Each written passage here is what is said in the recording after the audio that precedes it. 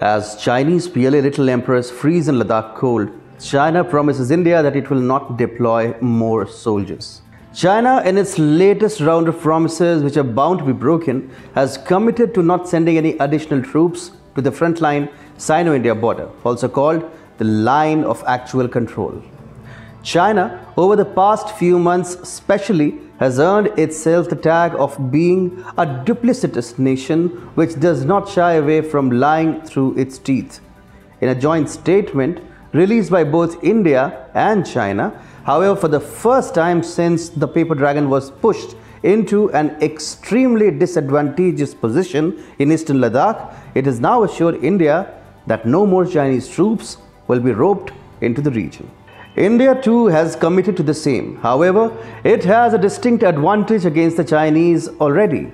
The 6th Corps commander level talks between the two countries, first of their kind after the 5-point agreement was reached upon by the foreign ministers of India and China in Moscow, remained inconclusive. The only positives which were reported out of the said meeting were snippets of information where both countries agreed to keep channels of communication between them open, while also committing to not taking any unilateral and kinetic steps to alter the ground situation.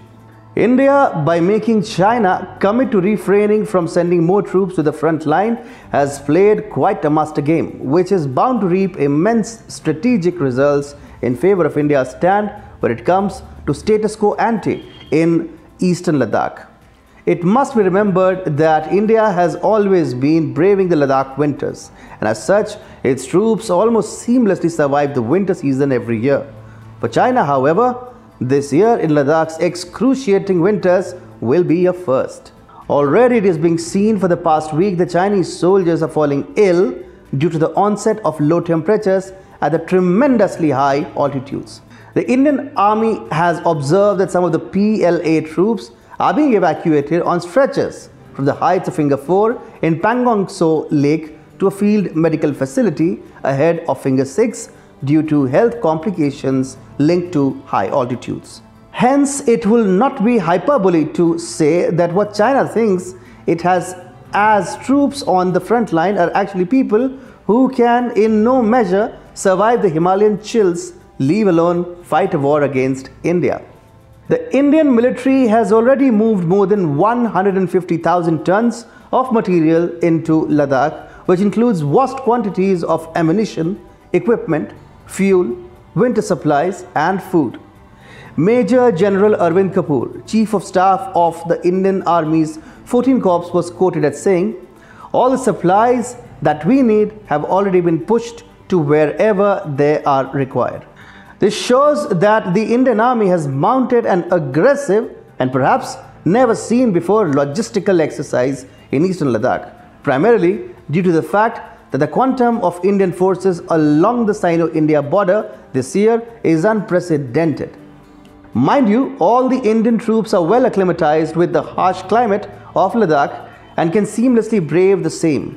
At the same time, there is a high possibility of China running out of troops along the Sino-India border, since many are bound to be rendered incapacitated by the winter season. As such, if China pushes in more troops while having agreed to not do so with India and mentioning it in the joint statement no less, it will be providing India with ample reason to launch an offensive which will be aimed at executing a new status quo on the ground with completely new facts. Already the Indian forces are in possession of multiple dominating heights in eastern Ladakh, particularly in the Pangong Tso area, and are now overseeing Chinese positions and military installations. In swift preemptive operations launched by the Covert Special Frontier Force, several heights and hill features were secured by India on the northern and southern banks of the Pangong Tso Lake on the intervening night of 29th to 30th of August. This was followed by India securing an additional 6 hill features in early September, hence pushing the Chinese PLA into an extremely disadvantageous position in the region. If an offensive against China is launched, there is nothing stopping India to go for the jugular and regain its lost control over Aksai Chin, which is currently under illegal yet inevitably temporary Chinese occupation. All of India's troops are battle-hardened as opposed to their Chinese counterparts who are already being stretched off to medical facilities even before the winters of Ladakh have properly set in. India is not going to send any more troops to the front line facing China, as it has already housed all required numbers in abundance along the border, particularly in eastern Ladakh.